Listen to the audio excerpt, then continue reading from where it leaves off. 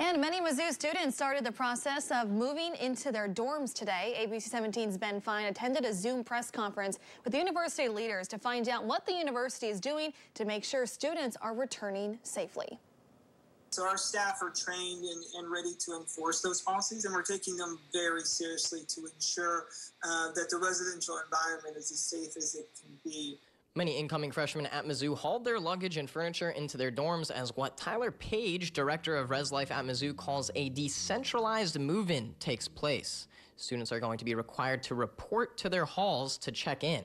Page says this process will be spread out. So for freshmen this year, move-in is spread over 7 days. You have to have an appointment, so you're scheduling your arrival time. Students are also asked to move in within 90 minutes of that check-in time to allow the next wave of students to move in shortly after. The university have also taken precautions as far as those move-in procedures.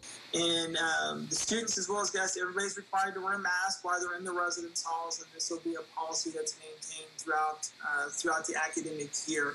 Safety has obviously been a top concern for MU leaders. Bill Stackman, Vice Chancellor of Student Affairs, says the school has gone above and beyond to ensure they're following all CDC recommended guidelines. Everything that I saw and that I know exists is certainly on par with the guidelines and city ordinance and university rules. Another concern for many parents is what happens if and when students are to test positive for COVID-19.